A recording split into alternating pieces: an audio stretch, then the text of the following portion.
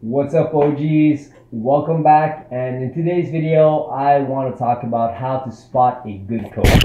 So before I get started, I just want to apologize for not posting anything in the past week, and the reason for that is because last Saturday was actually my birthday, my 40th birthday, and my judo coach insisted on throwing me a party. I didn't think much of it. I spent the day with the wife, and obviously walked my dog like always, and that was enough for me. I was ready to spend a quiet evening at home. But since the judo coach insisted, then what can you do, right? So I ended up with the whole judo team at my coach's house, and we drank, and then we went out, and we kept on drinking, and anyways, that dragged on the whole night, and that was. So pretty much Sunday was like kaput, for me. Now, the thing is, lately I've been using my weekends to take care of all the YouTube activities, all the videos, right? Because during the week, like I'm in the gym, I'm working as a trainer, and things are going well, so I'm quite busy during the week. So I don't really have time, so I do everything on the weekend. But if I miss a whole weekend, which was the case last weekend, then I'm pretty much done. And then after that, like Monday to Friday, I'm in the grind. It's like I hardly have time to, to think things up, to do any of the videos and stuff like that. So I really have to take care of everything on the weekend. So now that being said, I'm back, and hope you guys didn't miss me too much. So let's get right into it. Now, how do you spot a good coach? Or how do you get a good coach, right? Well, actually, a good coach, I mean, you have to spot them first, and then you can just register and train at the club, right? But in my opinion, here's what it is. The coach has to be competent, first of all. So competent meaning not necessarily a world champion or anything like that, but he has to know what he's doing, all right? He has to be at a pretty decent level. Let's say on a scale of 0 to 10, right? 0 obviously being bad, 10 would be like Olympic, multiple, like, Olympic medalists, okay? But now, I think you would have to be at least a 7 and above, all right? 7, 8, that's good. So in terms of a technical skill. So that's number one. Number two is, well, he has to know how to teach, right? Because not everybody knows how to teach. I mean, you could be the best, I'm just using judo as an example here, but this could apply to anything really. Boxing coach or Brazilian jiu-jitsu coach or karate coach or whatever, Well, in the combat sports we call them coaches, but I'm aware that, in karate you call them, sensei, master. Well, actually, yeah. And in kung fu it's sifu and all that, they have different titles. But, okay, so competence, and that's the first thing, and then knowing how to teach. But just because somebody is high level, right, doesn't necessarily mean that they know how to teach you, right? And that's a skill in itself. So you have to have that competency, but you have to have teaching ability too. So that's number two. The third thing is, I think the coach has to care about you, right? I might have mentioned this in another video, but anyways, it bears repeating. Why not, I think the coach has to care. He has to care about you. But here's the caveat though.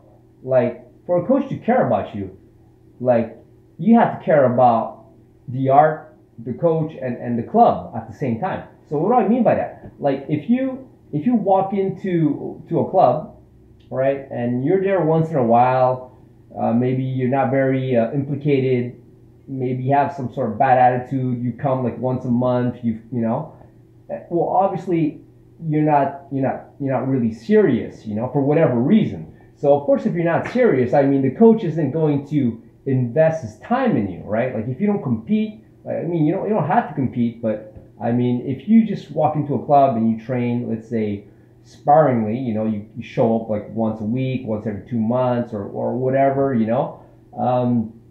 don't expect the coach to give a shit about you, really. Like, when you're there, then okay, so you're a good sparring to have, right, so to speak. Let's say you're very good, then you serve as a good sparring partner, but you're not there consistently, so it really doesn't matter in the long run. So you have to actually care enough and to invest yourself, you have to invest enough time into the club, and you actually have to care, right? And caring is showing up in training. That's the way I see it. So, and if you care about, you know, your progression, you care about the club, and you show up, then of course the coach is going to, with time, take a liking to you, so to speak. So he'll start caring about your development more than usual, right? So those are the three criterias. I don't know what you guys think about that. Like, what's your experience? Leave it in the comments down below. Like, my experience with my coach, and this is really, my judo coach is the best coach I ever had in any club, any sport, you know. And oh, that's another thing too. So competency, right? Technical skill, competency and technical skill. Experience, obviously, right? That comes also with experience. And of course, he has to be able to teach. You know, he has to have some teaching skills. He has to care about you, but for him to care about you, you have to care about him too, so to speak. You know, not him personally, but yeah, the club, him, and everything, right? And what was the other thing I was gonna say?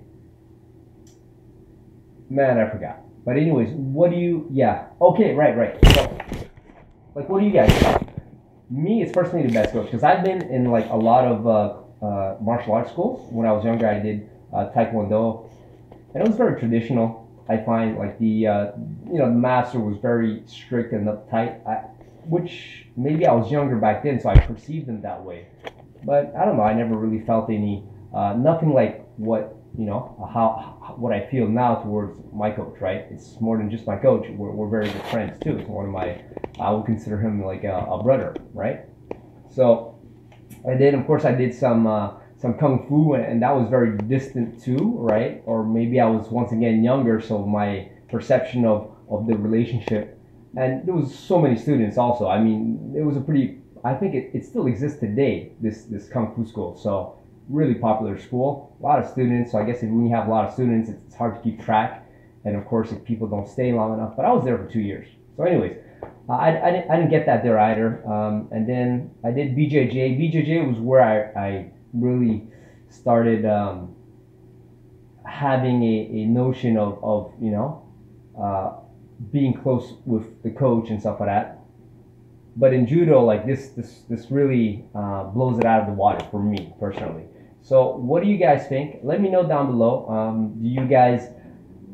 What do you guys think are the qualities that make a good coach? You know, like you could talk about obviously the opposite. What are the qualities of a bad coach? You know, bad experiences that you guys might have had.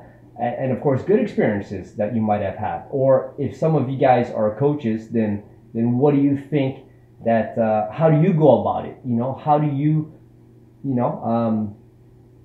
treat your students? Like, how do you treat the ones who are consistent? How do you treat the ones who aren't consistent? Guys who just come and go as they please and do not really, invest themselves that much.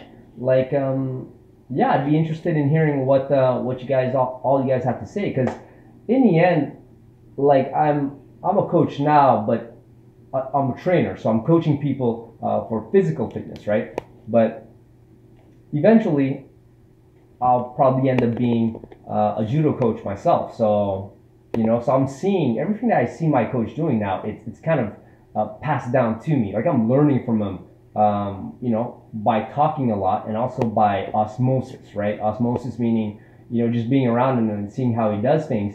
And we talk a lot about like what's going on in the club and stuff like that. And I see how he deals with me, and then I see how he deals with other students, and it's pretty impressive, man. I really enjoy it. So I'd like to be a great coach one day. So that's why I think I'm making this video, talking about it, thinking out loud with you guys, of course.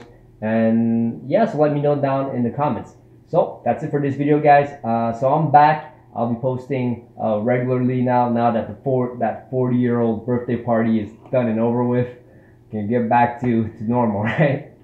Okay, so thank you very much for listening, guys. Leave your comments down below. Like the video if you like it. Of course, if you can, share the video to someone who might be interested. and sharing is caring, helps me grow the channel. Thank you very much. I'll see you guys in the next video. Peace.